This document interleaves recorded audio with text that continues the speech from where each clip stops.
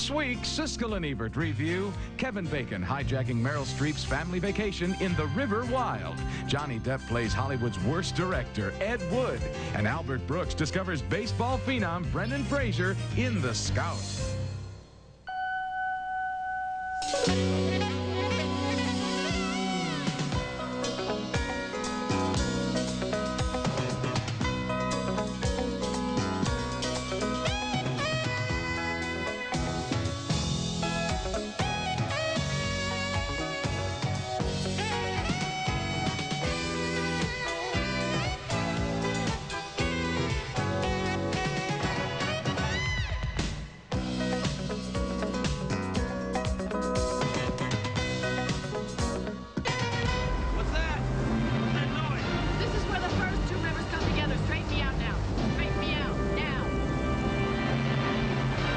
Meryl Streep leads her family on a dangerous whitewater rafting trip in The River Wild, one of 5 new movies we'll review this week on Siskel and Ebert.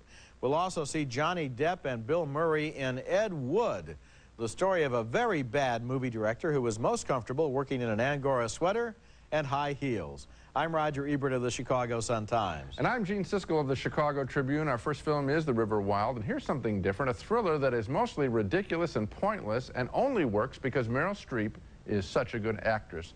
She plays an expert whitewater rafter who decides to take her husband and son down a particularly treacherous river she once conquered as a youth. But there are problems, big problems. First, she and her workaholic husband, David Strathern, have a lousy marriage. She was going to skip the trip, but at the last minute, he's on board, at least for a little while.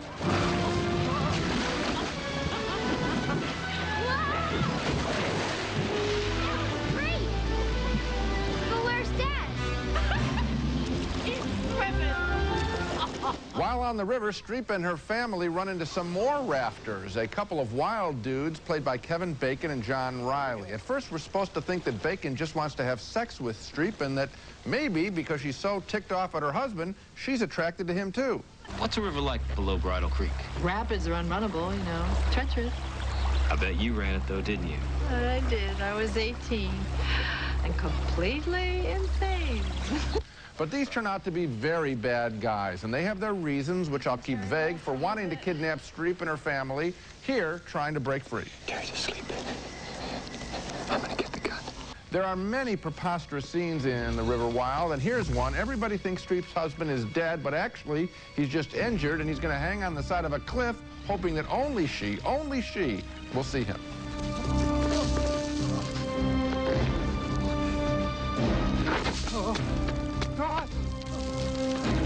Streep is one of our great actresses, and here's proof as she enlivens a standard confrontation scene. I could bury you in Rourke tonight. I could do anything I want with you. So go ahead. Don't keep telling me how tough you are, Wade. Just show me. Why can't Kevin Bacon kill her? Well, that scene suggests the bully is a closet wimp, but the real reason is that he needs her navigation expertise. So the scene is a bit of a lie. More ridiculous is the conclusion of the picture, which is just plain silly. And yet I'm giving The River Wild a mixed thumbs down review because Meryl Streep really makes this character compelling. I just hated to see her wasted in this pretty stupid plot. The River Wild is not in the same league with similar pictures, Deliverance and Dead Calm, which I guess are really the standards in this genre. You're right, it is not. And, you know, in a movie like this, a great deal depends upon plausibility because we like to believe that the people are doing the things that we would do or that any reasonable person would do. You're right because about... they're smart, because she's so smart. In other words, we think that would be true. Yeah, now you picked out the scene where he's hanging on the side of the cliff. There was no earthly reason for him to be there. Later on, how'd you like the smoke signals? Oh, please. Wasn't that terrific? And the finale? And what about the confrontation with the ranger? When the four of them are lined up like this with guns in their back, and the ranger never notices anything suspicious when all they had to do was take the kids into the woods with Riley, and then of course the parents are going to tell the ranger everything that he needs to hear because they're worried about their kid instead of this scene that is patently false. At the same time, I like that character she plays. I would like to see Meryl Streep's character taken and put in another movie. She was sabotaged by the screenplay. Okay, next movie, and our next film is Jason's Lyric, a story of romance and violence involving 2 brothers whose father came back from Vietnam and earned the nickname of Mad Dog while scarring them for life.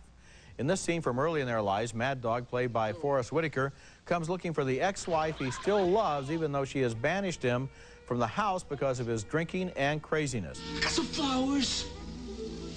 Got flowers. I don't want what you got.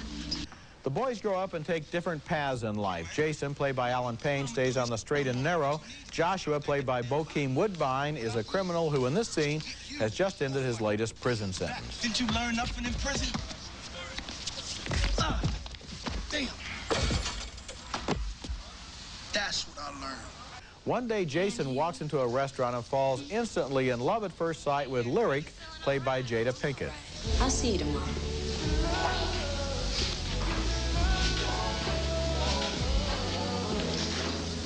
Lyric plays hard to get, but Jason is persistent, and the movie's love story is touching and tender. For all I know, you a gangster, and I don't ride with no gangsters. Yo, I ain't no gangster. Apart from anything else, Jason's Lyric tells one of the sweetest love stories in a long time, and the chemistry between Jada Pinkett and Alan Payne feels very real. I also like the other story about the two brothers, and the movie is filled with vivid supporting characters, including Lisa Carson as Pinkett's best friend. Jason's Lyric tells a lot of story, and it's all effective. I didn't think it was all effective. I like the love story. It is very sweet, and it's refreshingly sweet. Yes, it is. But the crime story, I thought, was way, way over the top. And you just mentioned another problem I had with the picture, her best friend, the waitress. Now, at one point, we see her as a very self-sufficient character. She tells off bad guys. At the end of the picture, and I'm not really, it's a tiny point. No.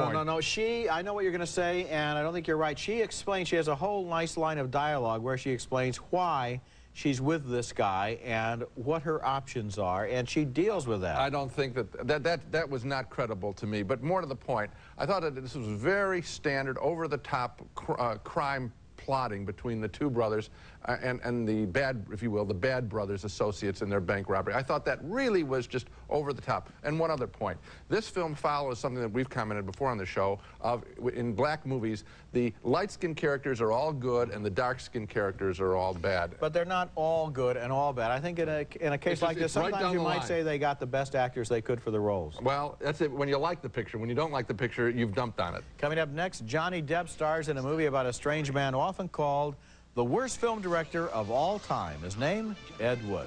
What kind of a movie is this? It's science fiction. A heartbreaking romance. Grave robbers from outer space. Grave robbers from what?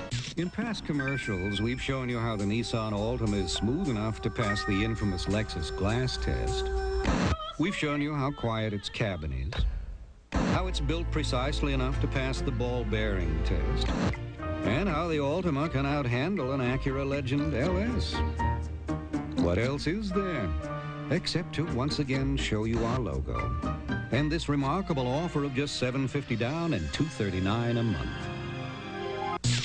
Hey, is this the line for Super Bowl tickets? No, we're getting a tan. Good luck getting seats. Yeah, we've been here like 9 days. Mr. Number 3 fan. Guy in the back row. Buyer of bad seats. Captain Binoculars. Captain Binoculars. Now, buy any McDonald's Extra Value Meal, and for just 39 cents more, you can supersize it for more fries and more drink. Plus, you'll get a super ticket that could win you one of 200 trips for 2 to the Super Bowl. Just match and win. I won! Free tickets to the Super Bowl!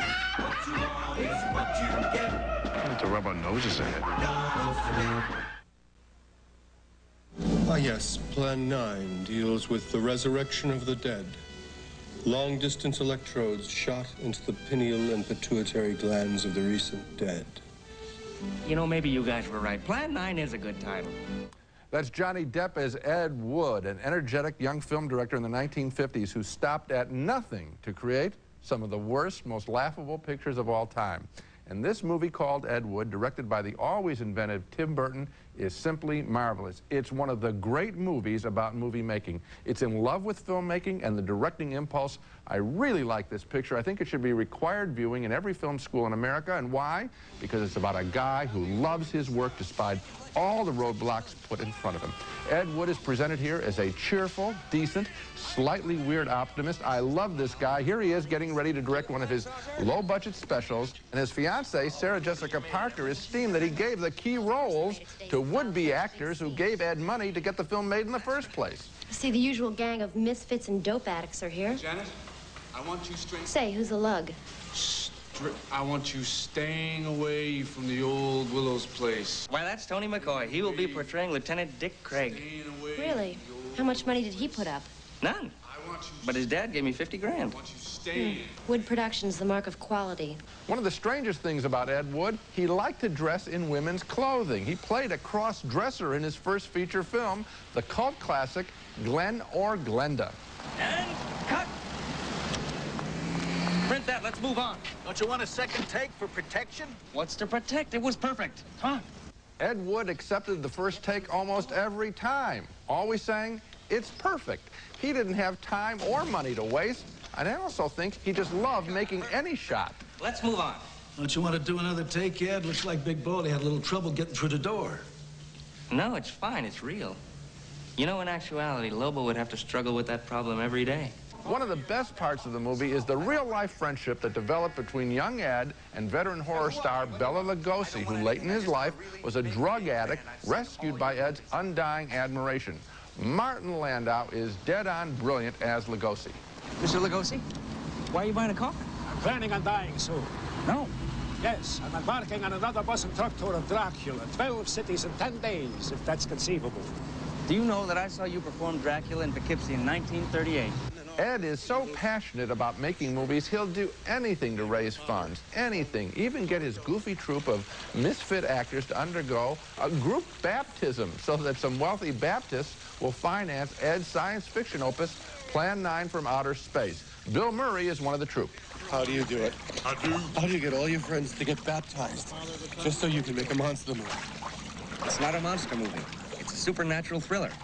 And wait till you see the loving recreation of Plan 9. Ed Wood is filmed in gorgeous black and white that is a tribute to the 50s and to the black and white movies of Ed Wood. Mr. Wood, do you know anything about the art of film production?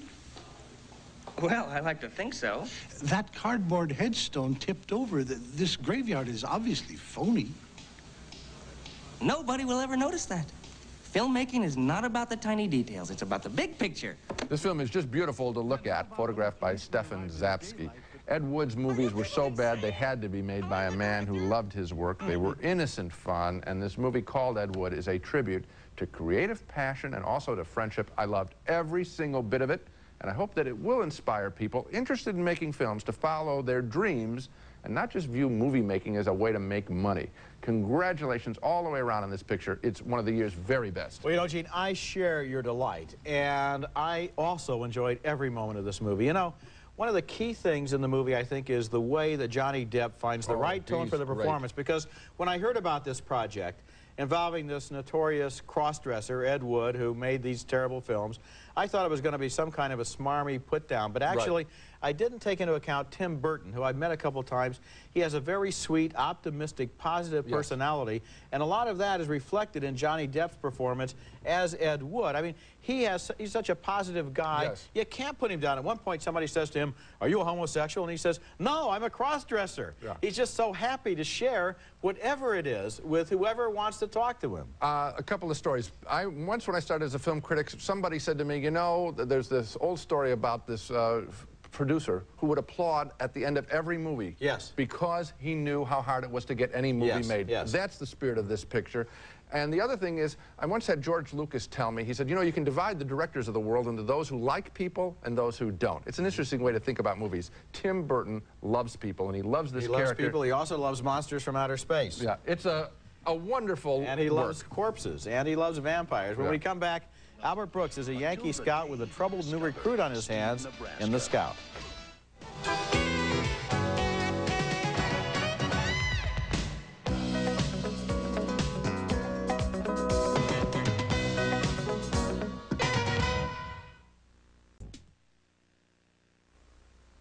Does he sign on the dotted line right now, make $500,000, go to the biggest city in the world, and become a member of the most prestigious baseball team that ever was?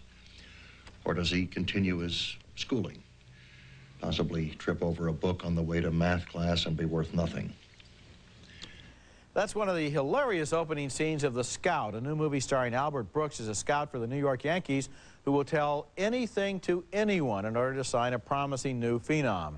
And I only wish the rest of this movie was as funny as the first 15 or 20 minutes, but unfortunately, the movie makes a U-turn after the first act and turns into a lead-footed melodrama. The screenplay is still funny, though, as Brooks is banished by the Yankees to the backwaters of Mexico, where he stumbles upon the discovery of his career, a kid named Steve Nebraska, who can pitch no-hitters and then hit home runs, one right after another. I found him. I found him. I found him. I found Cog. I found Cog. Oh, my God almighty. The kid is played by Brendan Fraser, and after Brooks signs him and gets him on the plane to New York, it becomes obvious that things are not going to be as simple as he thought. Do you know the way? A little too loud. Singing too loudly? Yes, and talking too loudly. And talking too loudly? Yes, everything's too loud. Why? You know why that happens? It's because you get the earphones in your ears, and then you can't hear yourself speak. Nebraska is signed by the Yankees, whose owner, George Steinbrenner, plays himself. Here, have a glass. That's $6. With what I'm paying this kid, I got to get it back any way I can.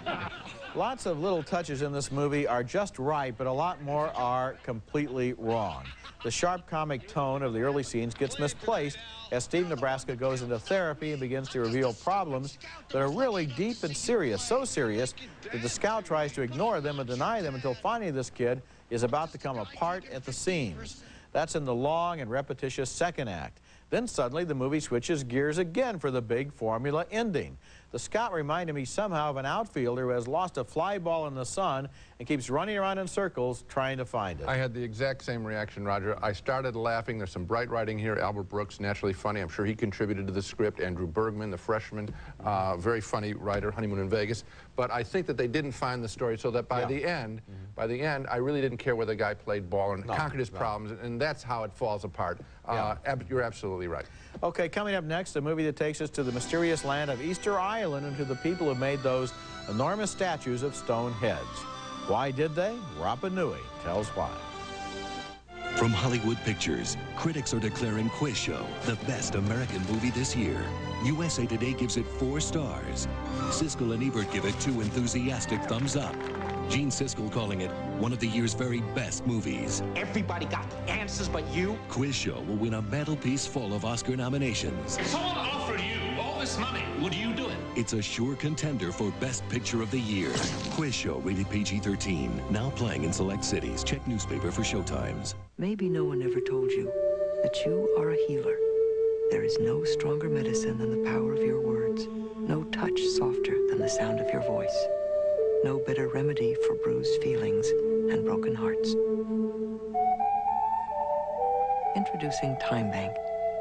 Only Time Bank awards you 1 free minute for every 5 you spend on the phone. It's about time we were recognized for something we do so well.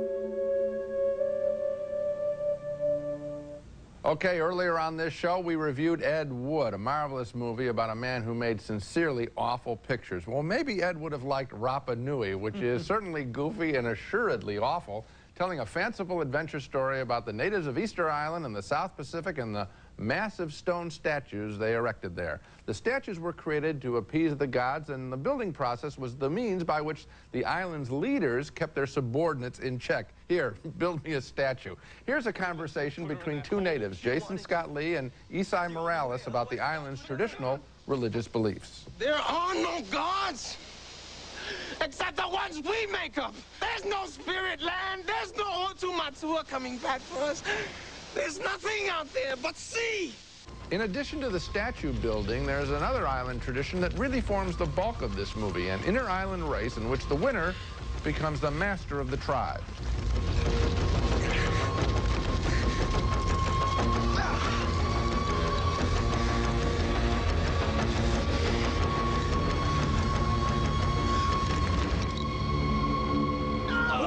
And there's a love story, a dumb one, between one of the racers, Jason Scott Lee, and a girl from the wrong side of the tracks, if they had tracks on Easter Island. She's played by Sandrine Holt. They can marry if he wins the race and if she can stay in a cave for 6 months. It's completely dark in the cave. You can't stand up. You can't move. We'll do it if you'll swim. Nothing works in this picture. The statues look fake. The race is ridiculous. They race to steal a bird egg and then have to bring it back unbroken, the kind of stunt that might work at a birthday party for 9-year-olds, but is laughable here. It's all a mess, and much to my surprise, Rapa-Nui was produced in part by Kevin Costner and directed by his friend and sometimes colleague, Kevin Reynolds. Talented men, silly movie. You know, Gene, I'm going to have to vote thumbs down on this one.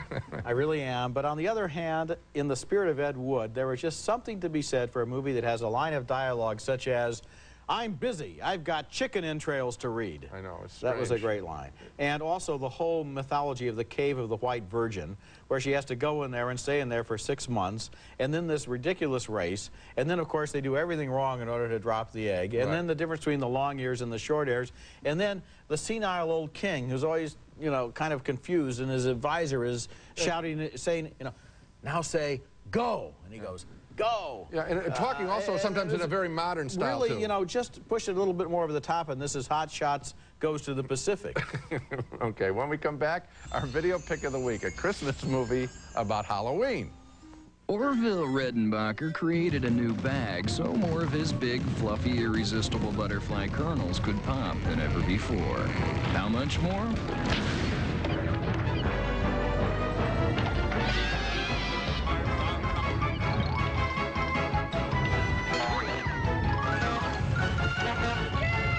Let's put it this way. You'll notice Orville Redenbacher's new bigger bag. Make room for it. Now it's time for our video pick of the week, and my choice this week was produced by Tim Burton, the same offbeat talent who directed Ed Wood. The name of the movie is The Nightmare Before Christmas, and it tells the story of Jack Skellington, the most prominent citizen of Halloween Town, who begins to envy the neighboring citizens of Christmas Town because they get presents and have a lot more fun. We pick up an oversized sock and hang it like this on the wall. Oh, yes. Does it still have a foot? Let me see. Let me look. Is it rotted and covered with gunk? The movie is made in an unusual and very effective form of animation called stop motion, in which real figures are moved very slightly between every shot to give the illusion of lifelike movement. Reports are pouring in from all over the globe that an imposter is shamelessly impersonating Santa Claus, mocking and mangling this joyous holiday. The Nightmare Before Christmas is our home video pick of the week, and now let's take another look at the movies we reviewed on this show. Two Thumbs Down on the River Wild, with Meryl Streep leading her family on a dangerous river trip. The movie was too predictable and with some major gaps in logic. A split decision on Jason's Lyric, which I thought worked as a drama and a sweet love story. Gene liked the love story, but thought the crime story was over the top. Two big thumbs up for the unique Ed Wood, a film that will be especially entertaining for people who like cheerful trashiness in those old B movies. We love this film, and this film loves the movies. Two thumbs down, though, for The Scout, a baseball comedy that starts funny and goes downhill real fast. And two more thumbs down for the silly Polynesian adventure Rapa-Nui, although I admit I felt some affection for the movie just because of its sheer goofiness. And so the real discovery this week is Ed Wood. That's it for this week. Next week we'll be back with reviews of more new movies, including the romantic comedy Only You, starring Robert Downey Jr. and Marissa Tomei. What?